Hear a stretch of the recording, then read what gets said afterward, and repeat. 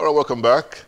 Like we'll naturally do, we'll give you an update of what the situation is like across a few of our states. Talking about COVID-19, the figures are not looking good. 11,166. That's what the numbers are saying at the moment. So we're going to be speaking to our correspondent from Plateau State, Adamawa State, and most likely Kano State. We have Samson Omale in Jos. So Samson, good morning. A very good morning to you, David. Good to see you. Yeah, good to see you. I kind of like your jacket, though. Thank you very much for the compliment. All right, so Samson, tell us exactly what is happening in Plateau State. Your figures are 109 at the moment. 109. That's what the figures are like. Just tell us exactly what the situation is like, what the feeling is like in Kano, in Plateau, looking at COVID-19. All right, as you rightly said, not confirmed cases is 109 as of today. 5 people are currently on admission. We have over 69 people discharged and 2 recorded deaths so far on Plateau. As we start today, we just this morning we're getting back to some bit of life after the lockdown that started at midnight Sunday. The situation in the last 5 weeks. So midnight every Sunday, we're going to this total lockdown, and then by midnight Wednesday, we're expected to come out and restock, as the governor often say, and of course go ahead with some other transactions and businesses. But what we notice over time is that in the course of this lockdown, the best people are becoming a little bit wary. They are becoming tired, and they are hoping that government will stick with a few of them in the course of the week. They think that we emphasize something else in terms of to conceal and contain the spread of the virus. One of the suggestions they're giving is, make the wearing of face mask compulsory, make sanitation in terms of hand washing, using the use of sanitizers a little bit more deliberate, and then open up the economy a little bit, because artisans and those who live daily pay are becoming really very concerned, as they are finding it very difficult to live their daily operations. So as I speak to you, the traffic is back on the streets. People are heading to the banks to do the transactions they've not been able to do, and those shops that are supposed to close are opening up this morning. And then, life appears to be getting back. Again, as I said earlier, this is what we've experienced the last 5 weeks. We're hoping at the end of this, the state government, the Right Honorable Simon Bakola, will be able to come up with some bit of review. Because again, people have argued that despite the lockdown, the economic to normal. I want to know if religious activities are ongoing and if interstate travels are also ongoing. I can confirm to you that religious activities, no worship center, has been open the last couple of weeks. What we have is that because the relaxation of the total lockdowns also within worship days, the 2 major religions, Fridays and Saturdays. What happens is that the government has limited the number of people who will be in those worship centers just to 50. Anything above 50, you break the law and you get arrested and prosecuted on the face of courts and all of that. So what we've seen in the last 5 weeks now, that the churches only can accommodate just about 50 people, still also with a mosque around the state. And in terms of interstate travel, during the period of the total lockdown, that is night Sunday to Wednesday, I confirm to you that very little interstate travel happens. But once that is done, like today, I can tell you that the motor parks will be open, you sure will have interstate travel. Because again, I'm possible has been the state seems to be almost reopened, given by all you talked about. One begins to wonder how the people are buying into the measures that have been put in place to ensure curbing the spread of the virus. Do you see anything close to total compliance? We're talking about the wearing of face masks. We talk about the use of hand sanitizers, hand washing frequently, social distancing. Do you see all of that really coming into play in Plateau State? Not at all. In terms of, say, high compliance when it comes to the use of face masks, that is most people use face masks. In terms of hand washing and the use of sanitizer, that is fair. But I can tell you that when it comes to physical distance, it's almost non-existent because I mean, if I had a chance of seeing pictures, if I go out this morning, you will see that advanced people are clustered together. I mean, the markets will be open and no smart business as usual. You get to the taxi, the buses where the state government had given certain requirements and guidelines as to how many number of people should board a particular taxi or bus.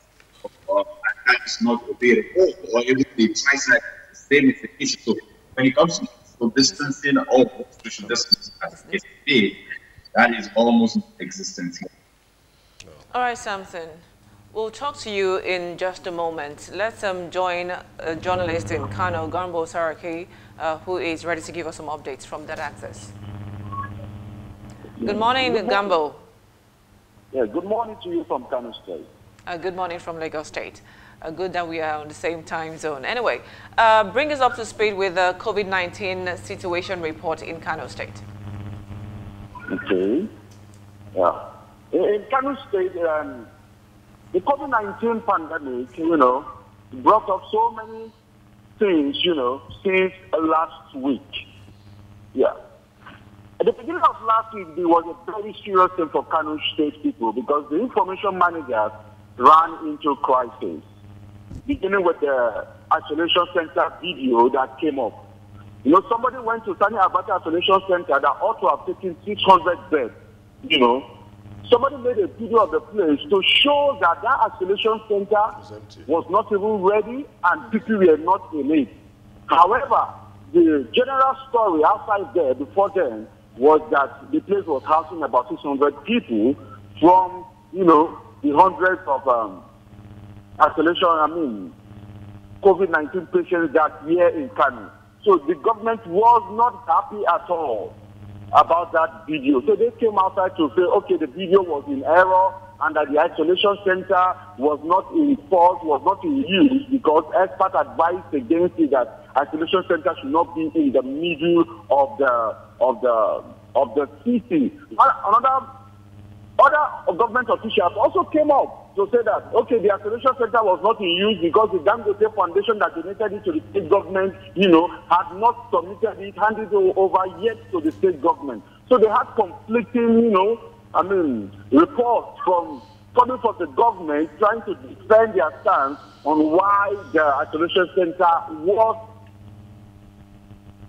Before that could, move forward at all, Isa Abubakar, a professor of infectious disease from Bayero University, came up to counter what the governor said because the governor was celebrating that fewer numbers of COVID-19 patients were coming up in Kano State. So the professor countered it by saying that the fewer numbers being recorded in Kano lately isn't a matter to be celebrated because fewer tests are being carried out also, However, Isa Abubakar, a member of the COVID-19 task force in Kano State, has also been made to retract that statement, just like we saw the statement of Dr. Gozo, a member of the presidential task force that came to Kano earlier, was made to retract his statement that said that COVID-19 was responsible for the mysterious death.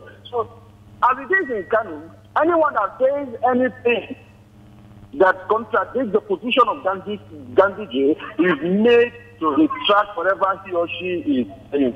Now, after Isa Abubakar made that statement, the chairman of the COVID-19 task force in Kano State, Tijani Hassan, came up to say, okay, 1,018 tests were taken between 24th of June to 30th of June, 24th of May to 30th of May 2020. You know, to trying to tell us that sufficient tests are being carried out in Kanu daily. And after that statement of Peter Abubakar, which he was made to retract, the government has now decided to start telling us the number of tests being carried out. Well, since this, the government has said that 4,818 tests have been carried out so far in Kanu State. And that, you know, the confirmed cases are now 170, while the active ones are 639, and the discharge case is being 286 after recording 45 deaths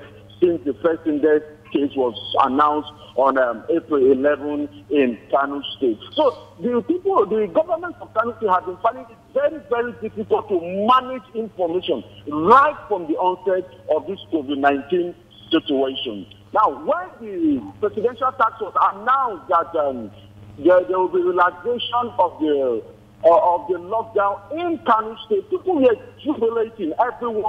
People were happy. The police people left Gambo, before you go into that, moving around. Yeah, hello, Gambo. Before you go into that, I want some clarity. When you say that the Kano State government has not been able to manage information, let's look at the word manage. Are you saying manage, or are there suggestions that they are not telling the actual truth? When we talk about management of information in this aspect, they are economical with the truth. They do not tell you what you want to know as a journalist.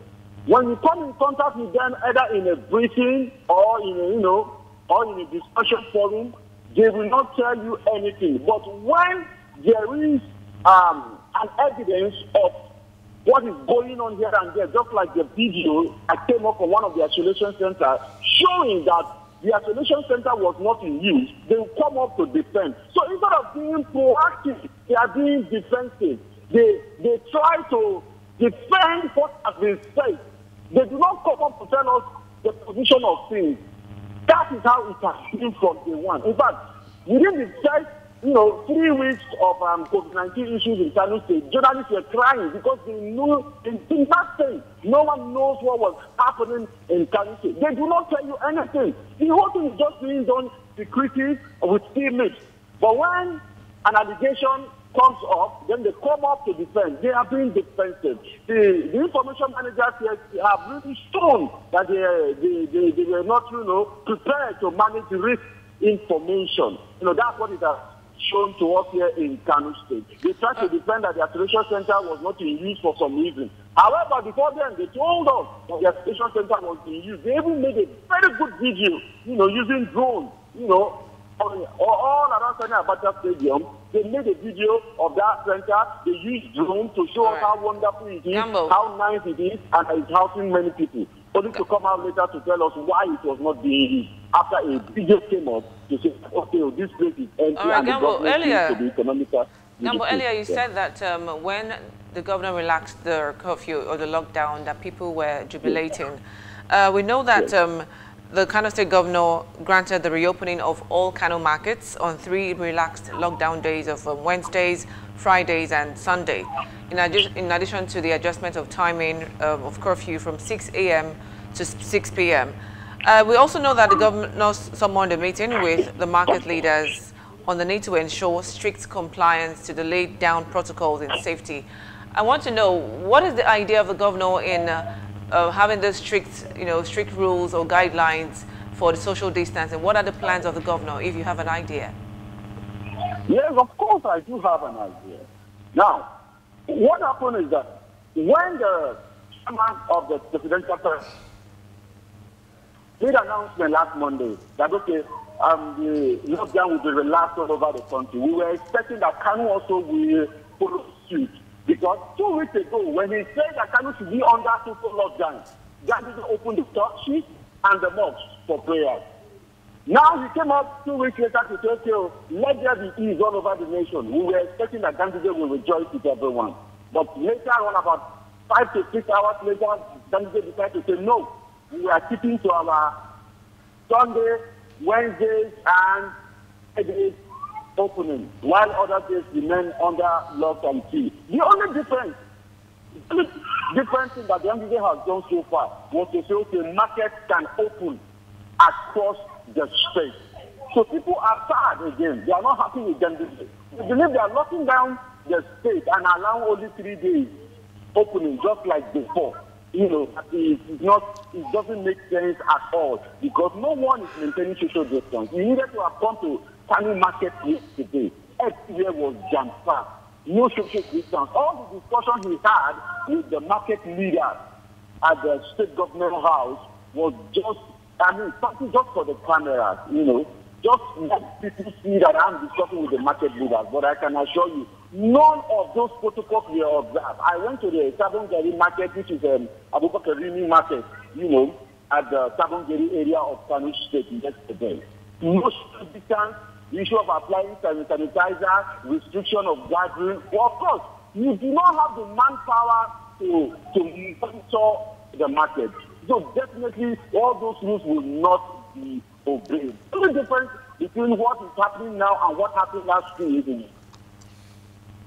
to open. Today again, Kano is under another lockdown. I speak with drivers across the state yesterday. When I spoke with them, they said that they have not seen sense or understanding, wisdom in what Ganduje is doing when it comes to management of the COVID-19.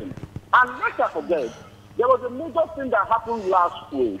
Ganduje was saying that the federal government gave Ganduje 8 billion, but refused, promised Ganduje 5 billion out of the 15 billion naira he was asking for. But he was told that he could only get 5 million at a time. That Ganduje can only access 5 million at a time through the NCDC in Kano State here.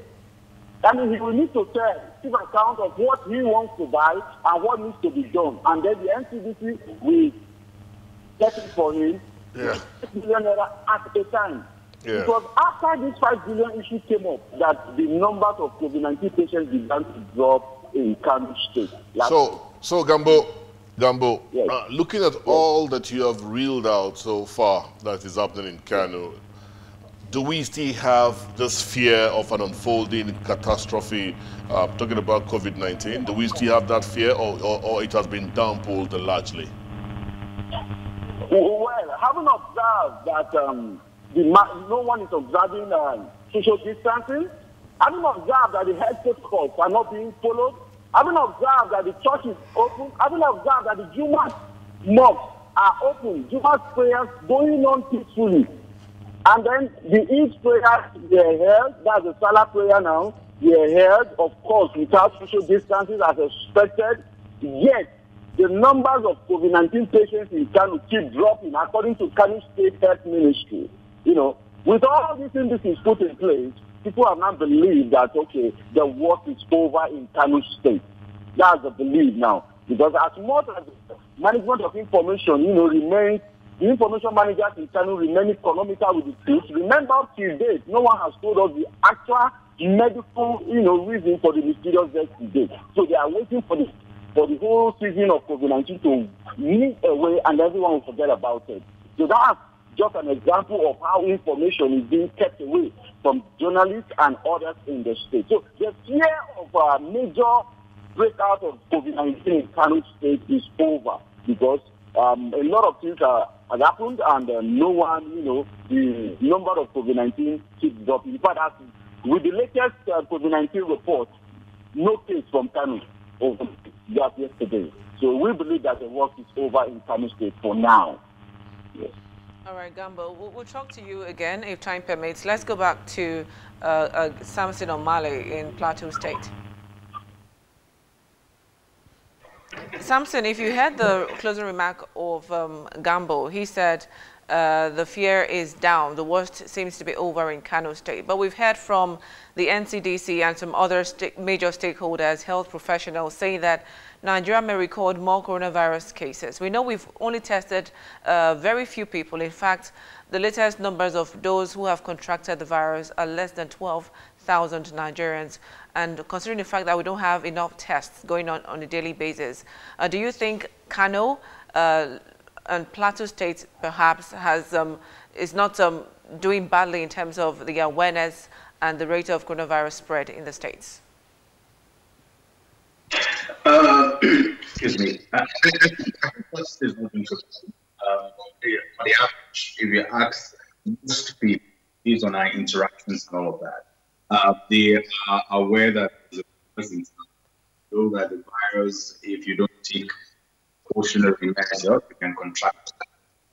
As a matter of fact, one of the things that the state government has begun to emphasize is to avoid stigmatization. So when you get to a point where people can stigmatize the contracted virus, also that people are actually aware that this virus is here and it's affecting people, or rather people are getting infected, people are dying from it. Even though back there we've had less cases because we're not testing much.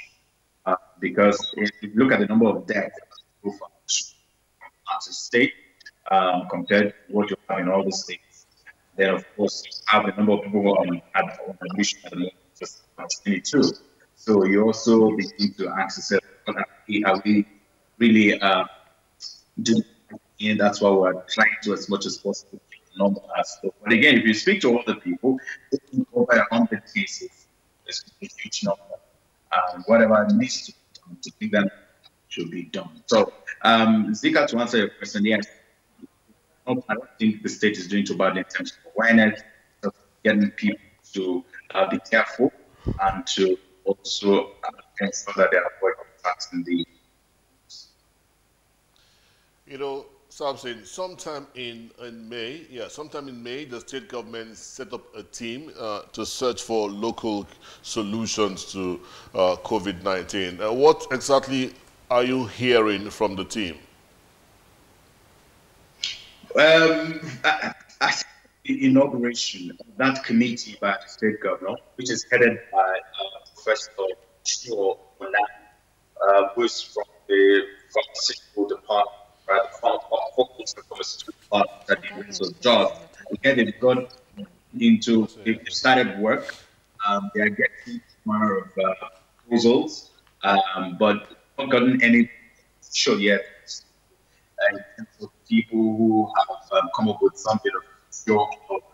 One thing I can mention very is that one of the leading researchers for the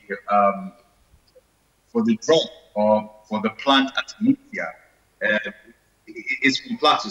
Not like that, but again, it is at the University of Jos, where a whole lot of work has been done on Artemisia, which we here can also have a significant role in dealing with the coronavirus. So I can harness all of this, and of course we have the National Veterinary Institute, the NBRI, the foremost research institute in West Africa, which is also doing a whole lot of work research, and that's where the major testing is going on. That's a stage where the lab is certified, able to do they're able to do about 1,000 tests per day.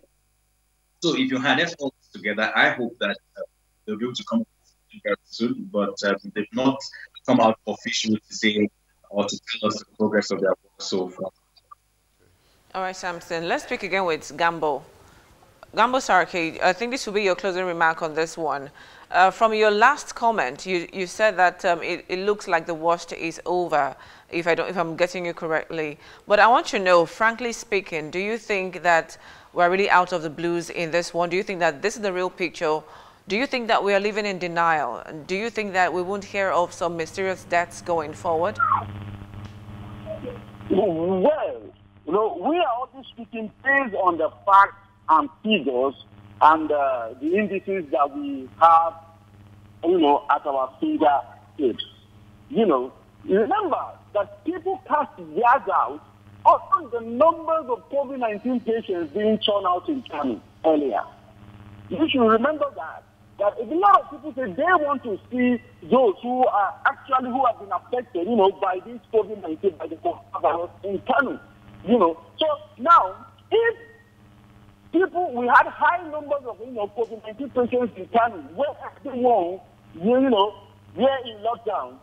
Now tell me, now when the churches were open, the mosques open, the Juma prayer grounds open, only for the numbers of COVID-19 patients to start dropping. Then, it only gives, a wake-up call to the senses of individuals that how come during lockdown, the numbers kept increasing. But now, worship gathering places, places of gathering open up, but the numbers started dropping. So how do we trust the figures we were having earlier? And I spoke with a community health expert yesterday. He said that during heat season, when we have heat wave in Kano at the moment, you have, a lot of things. So it is believed that the numbers that are coming from Kano earlier were not really perfect, so to say. That's why the numbers now, the actual figures are what we are experiencing now. That is the belief now. So the belief that the work is over is actually what we are having here in Kano. We down here also want to believe that the worst is over in Kano State. Garbo Saki, thank you for talking to us on the show this morning. We appreciate your insight. Thank you so very much, Gambo. Thank you. Bye-bye. All right, let's have Samson just give us his closing remark.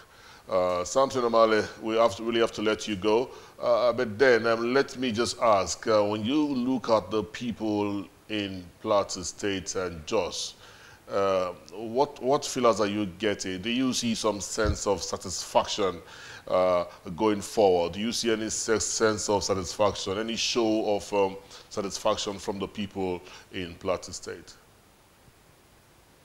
Yeah, the people are satisfied so far with texting. But I can tell you authority that they want to get back, they want to get their lives back to the used to have their normal lives, they want to be able to go to the market, want to be able to go to the camps, and they're actually tired of having to cut them off for almost 4 days in the week and then give them a few days with basically weekend to do their transactions. So the people here are satisfied with this process so far. Again, they want to have their lives, and that's they are beginning to say that. We're also having cases of palliative not available and all of that. So we also asked if you lock us up like this, make sure you give us enough palliatives. Samson, it's not only Plateau State's residents that want their life back. The whole world want their lives back to normal. But thank you so much, Samson Omale, a correspondent in Plateau State. Thank you so much for these updates. Thank you very much, Zika and David. You have the same. All right. So we'll take another break. And when we come back, we have more discussions. Please stay with us.